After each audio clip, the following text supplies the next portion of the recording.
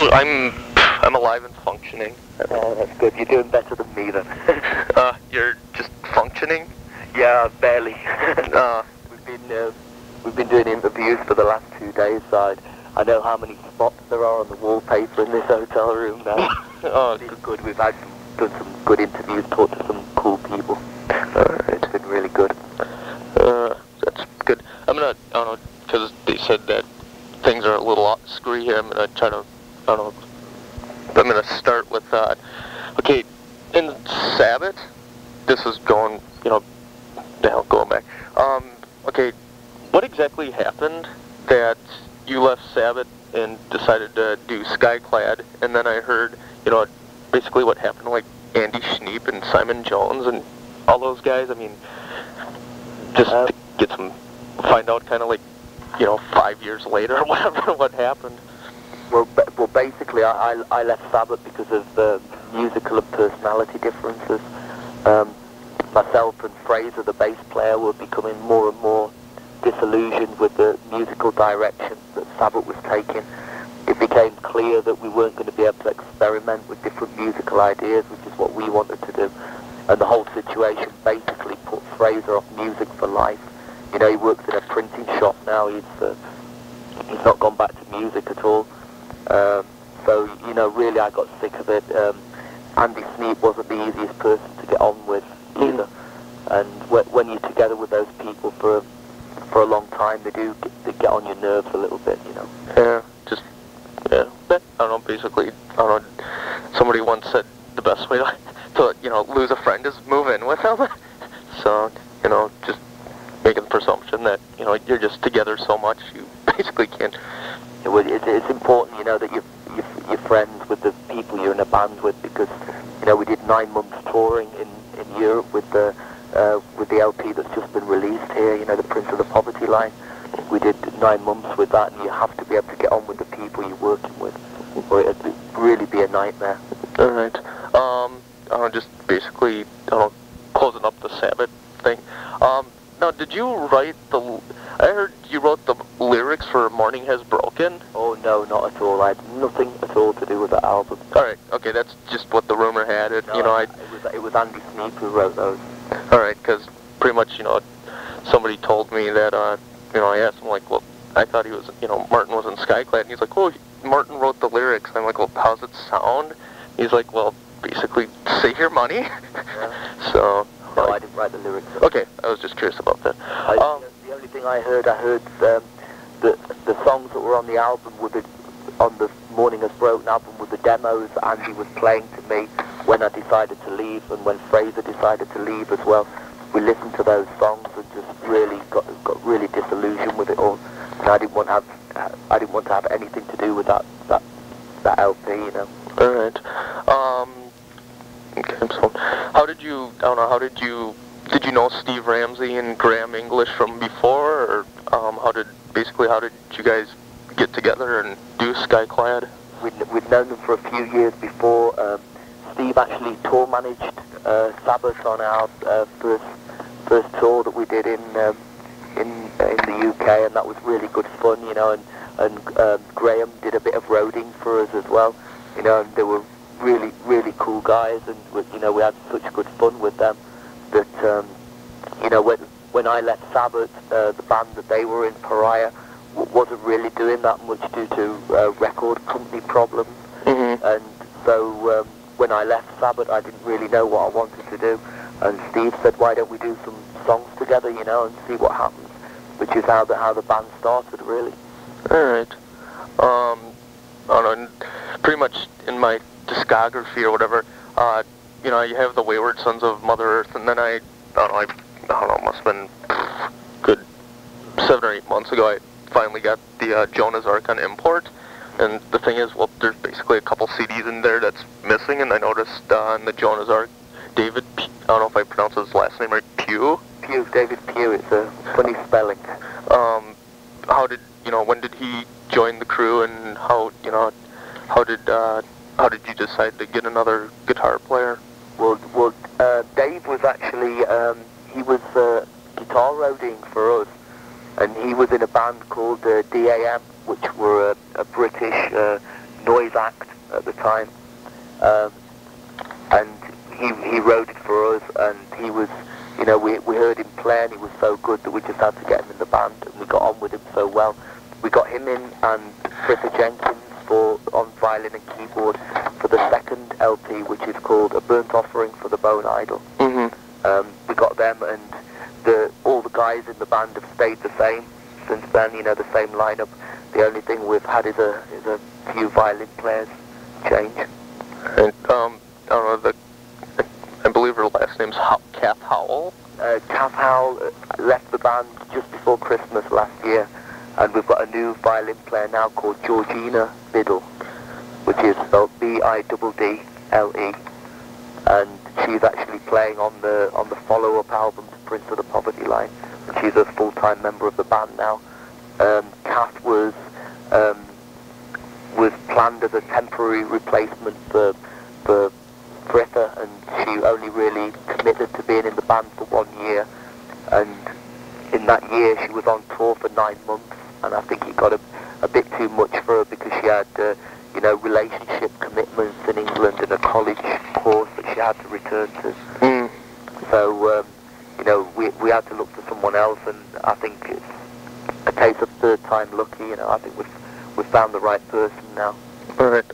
Also, how come the violin players are all female? Is it just basically you find that, you know, it's just a, you know, this person plays violin and they do a good job, or is it, you know, just... I think it's more girls seem to play violin than guys, you know, and it's something that we consciously want to do as a band because, you know, metal music has a very sexist image, and we want to get away from that. We want to show girl musicians that they can be in a band with guys or start bands by themselves without having to show the tits or their ass. You know, they can be on stage and be equal to the guys who are in the band.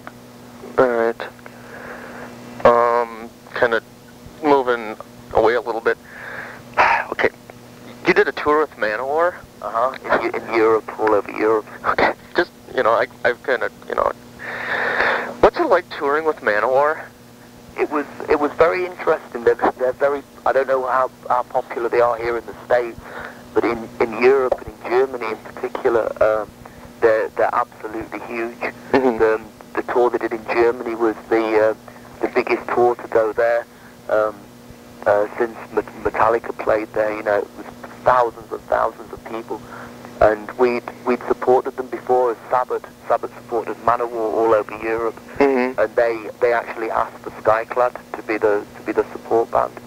It was a weird experience. You know, their music doesn't really compare at all with ours, or the lyrics or what the bands are about. But for us at the time, when we'd released our second LP, A Burnt Offering for the Bone Idol, it was you know, the perfect chance for us, like a stepping stone to play to a lot of people in Europe. So that's why we chose to do the tour, really. Just on a side note, I know I've never been to a Manowar live show, but from what I understand, they have weapons and whatnot. When you know, have they? Yeah, they do quite a lot of weird things live. They I don't know. They put on a good show, really. You know, I can't really agree with some of the lyrics because it's, you know, not what Skyclad's about. No. You know, but it was really good for us to play in front of that many people. You know, it was cool of them to offer us the tour. You know, it really was. I don't know, in your music, you have I don't know, I get the impression a definite message. You know, where basically, you know, things aren't just given to you. You have to respect. You know, you have to show respect to things around you and whatnot. And I mean, you're sitting there playing this show, you know, and all these people are like, you know, Skyclad right on, and then after the show, you know, I must be, I'm going to make the, you know, here in America, I'm going to make the assumption that same over there, you know, after the show, you know, these people are saying, you know, yeah, you're great, and then they see all these, like, plastic cups laying all over and beer cans just, you know, sitting in garbage cans and, you know, just stuff all over the floor. I mean, doesn't that kind of bother you? It does, because, well, we don't actually have that in England. All the glasses that you get at the concert halls are all, you know, like really tough plastic glasses, and they just wash them and they reuse them. Oh, not like, you know, like here it must be like the things you get from McDonald's with cola in, you know, like a paper cup. Yeah. We don't have that. The clubs that we play in the UK and Europe, they actually, you know, use the glasses again, which is good, you know. So there isn't that much, you know, garbage everywhere after the shows. It's not like that. Alright, yeah, it was... But, I mean, I really, it's hard writing the lyrics I do to, you know, sort of justify that we're travelling around in a tour bus that's, you know, drinking gasoline and things like that, and the electric we use for the lights and the PA at the show. But there really is no other way to get the music across. It's a vicious circle, you know, and you're right, it'd be nice to find another alternative, but at the moment, if you want to be in a band, that's what you have to do. Hopefully we do more good through the lyrics and the damage we do to the environment using these resources to go on tour. So, you know, even if, you know, say there's, you know, you play a show of, I don't know, like 8,000 or 9,000 people or whatnot, you know, and say, you know, even just a handful, like 150 of them really, you know what you're talking about, and, you know, they're conscious of the effort, even though, you know, for the benefit of the 150 over the, you know, the rest of them, yep. You know, it makes it worth it. Absolutely. I mean, I think, you know, the people who come and see us, we get a very wide crossover of different types of people at our concerts, from young guys who are into, you know, death and thrash metal, to older people, to bikers who are maybe 45 years old, to alternative kids, kids with dreadlocks, punk rockers, you know, everything. Because we do so many different crossover types of music. We have a very friendly, sort of sky-clad family atmosphere at the concerts. Everyone goes crazy and everyone has a good time and nobody gets hurt. You know, our fans seem to be quite intelligent and they look after each other. And if we see any trouble at the front, you know, we'd stop the concert. You know, we try and look after our fans and we ask them to look after us and each other, you know, when we play a concert. Right. Like I mentioned earlier, was I don't know. There's been a complete lack of skyclad material in America. I mean, the last thing, you know, if you just went to the store, you know, you could pick up Wayward Sons, and you know, since then you've had what four albums come out since then, I believe. Now that you're getting hopefully, you know, redistributed in America, are you going to be doing anything in America as far as touring, or? That's what we're trying to plan at the moment. We've got our manager here with us in New York, and while we're doing the press, he's going to visit lots of different people to try and book a tour for us. We hope to make it over here to the States the middle or the end of October this year. That's our goal at the moment. But you know, we've not got any tour dates or any idea what band we'd be touring with. You know, we're just waiting to see what happens. See how the Prince of the Poverty line is received in the US. Also, are you recording another album now?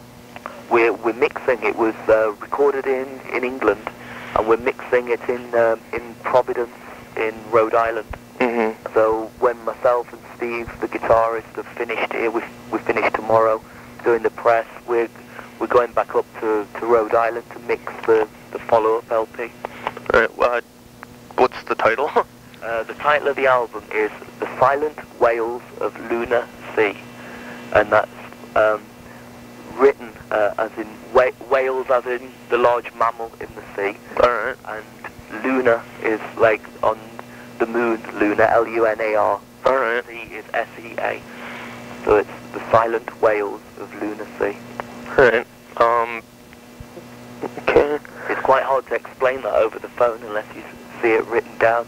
Some of the interviews I've done, there's been a very bad telephone line, and it's been taking me about 20 minutes to explain the album title. Well, we don't have the simplest album titles. No, not that easy. Out of curiosity, and pretty much all the albums, you know, the Skyclad albums, you always, you know, you leave out like a one-liner, you know, may your guardian spirits always watch over you. We did that on the first LP, and I think it's on Prince of the Poverty Line as well. I thought it was in Jonah's Ark too. It could be. You could be right. Mate. All right. Anyways, how come, just I don't know. I guess pretty much pondering what religious if you had, I don't know if it'd be proper to say religion, what would it, what is it? Well, I would consider myself to be a pagan, and the quickest way to explain it, I believe that, it's best if I explain it like this. The way Christianity says that the world was created by God for mankind, and this world is like our playground. I believe the opposite of that. I believe that we are a part of the world. We're no better than other animals that we share this planet with, and 99% of the time we're far, far worse than any animal. The damage that we do to the world, we are part of this planet. This world is like, our mother, our home. It's the only world we've got, and when our planet dies, then we die too. There's nowhere else we can, run away to.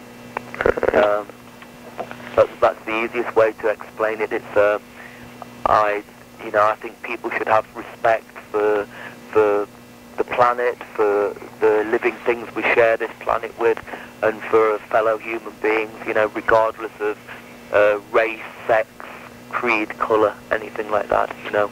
We should respect everything that's around us. All right.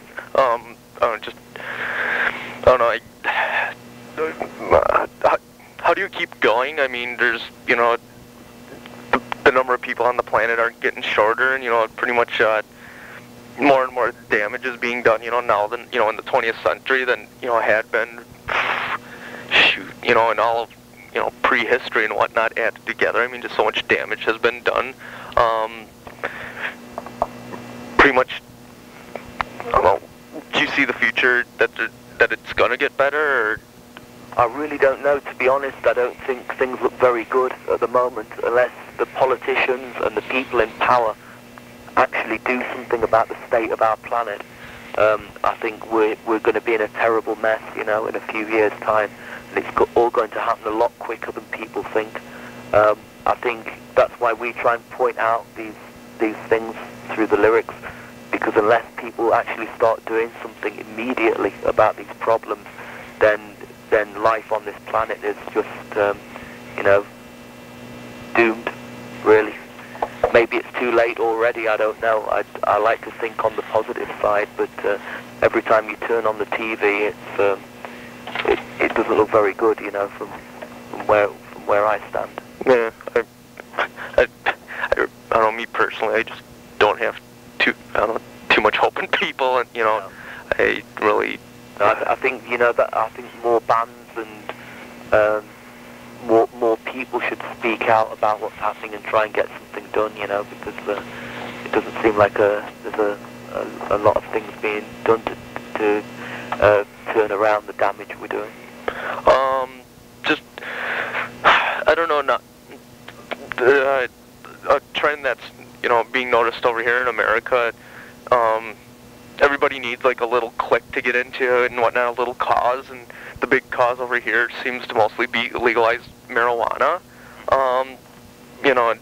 Pretty much, the bands don't do, I have no idea, they really just don't say too much about it, or just, write songs about legalizing marijuana and whatnot. Does that, I don't know if you come across those bands a lot or whatnot, but, pretty much that's such a, a superficial, temporary thing. I mean, they should try to get into the big picture. Sure, what does it matter if you can smoke a joint if you've not got a world left to smoke it in, It seems like a pretty stupid thing to put all this energy into legalizing that. I mean, I personally think marijuana should be legalized. I'm very against hard drugs. I think hard drugs are very evil. Mm-hmm. But I think marijuana is a better drug than the drugs that the government sells to people, like alcohol and tobacco, which they make a lot of tax money on, Yeah. At least, people, when they smoke marijuana, it doesn't make them want to go out and beat people up and make them aggressive like alcohol. You know, it's not addictive like alcohol. Or tobacco. Your liver, you know. So you know, I think marijuana is a much better drug, but than alcohol or tobacco. But you know, I think there are more important issues that people should be campaigning for, that they could put their energy into. Pretty much, when you look at the problems in Europe and the problems in America, which one, I don't know, did you ever get to a point where, how should I say, which one do you personally see as being worst and needs the most work? I don't know. I think the problems we have at the moment, the social and environmental problems, are very worldwide. You know, this is, I've only been 3 days here in the States, and I've not had time to watch the news or TV very much, but I think the same kind of problems are happening here as what's happening in Europe. You know, I think it's about time something got done. I don't like the system of government that we have in the whole of Western society. You know, it seems very geared to money and profit, when it's about time people start thinking about human beings, you know, what's really important in the world. Alright.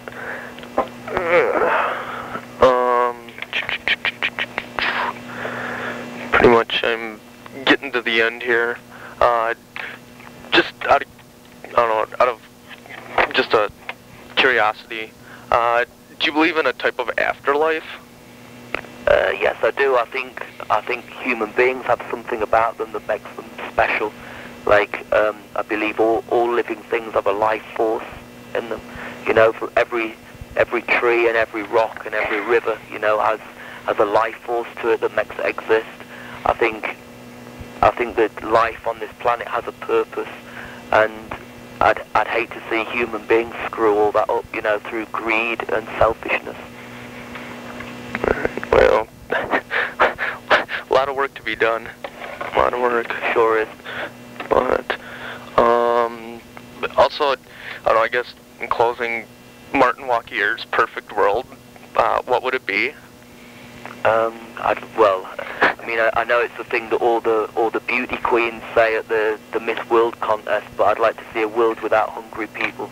I'd like to see the government stop spending money on weapons that kill people and start trying to save hungry people and look after the all life on this planet, you know, not just human life.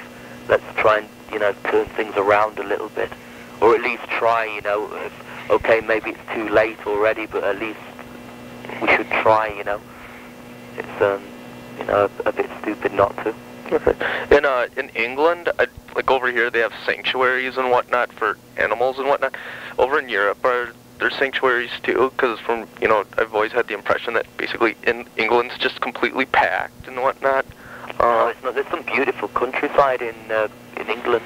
It's you know, it's like everywhere else. There are bits of unspoilt countryside, but they're getting smaller and smaller every year because they need the land to build houses and factories, which, you know, I can't see any solution to it. But I think the people actually in control should start thinking of one really quick. You know, we do have some beautiful countryside in England. It's not like maybe you see the worst side of it from TV shows from England. You know, it doesn't look very nice. You know, parts of it, like the big industrial cities, look horrible. You know, I don't like them. I'm a countryside kind of person. Because there's, well, basically, I don't know, I guess I like to be out in the middle of nowhere just for the fact there's no people. But I don't know. If somebody, you know, was to see, just was browsing through the Skyclad, you know, albums, hopefully when they get, you know, distributed around here in America, would it be an accurate assumption to say the members of Skyclad are like Renaissance reenactors?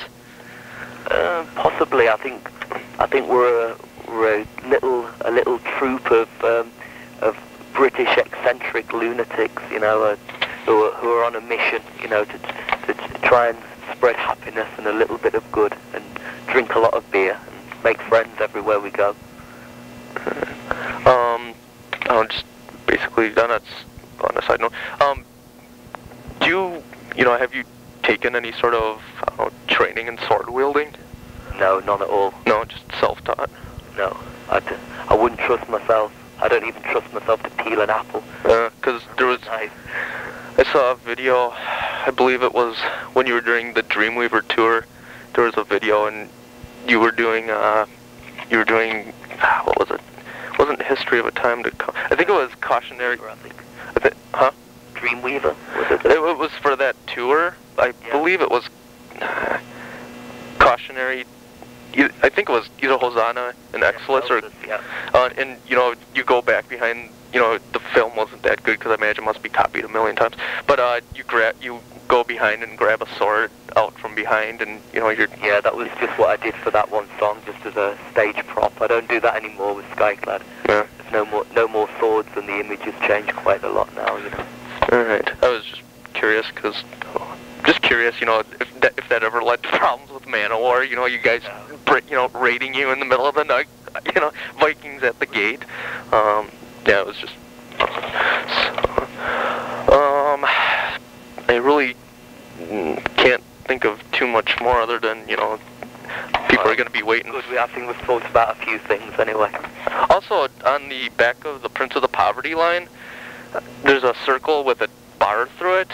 Yeah. What does that symbol mean? That's the symbol of the underground system in London, the London Underground. Oh, alright. The tube station sign. Alright. It's different colours, it's not the Celtic knotwork on it, but we wanted to do like the tube line because that's where a lot of homeless people sleep and beg, in England. And the line with the track listings on is like the lines where they have the different stations on the tube line. Okay, because I don't know, the circle with the bar, so it reminded me. There's I can't remember exactly what time period it is, but at a certain point, Irish swords had a circle, and there was a dash in the middle of it, and sometimes it would extend towards. To do with that, we wanted to get like the feeling of the underground, but make it look like old, sort of a Celtic feel to it. Well, best to ask these questions. Other than that, I can't really. Is there anything you'd like to add? Just hello to our fans in the US, and we hope to see you all on tour in October. So thanks for buying the records. All right, and hopefully they can get them all distributed good like they used to be. So, but do you know why noise basically just dropped from America? I've no idea at all. No idea. I'm happy the back though now. It's good to be out here and doing some press. All right. When's the last time you were in America? When I was 15, I've got relatives in California, and I went to see them when I was 15. So I've not been out here since then. All right. Basically, how old are you? Too old. I'm 27. All right. Basically, my answer I always give people is I'm ageless. So, but all right. Thanks for your time. Thank you very much. Pleasure. Thank you. Hope to see you soon. Bye-bye. Bye. Tuesday, 2:14 p.m. Line 2.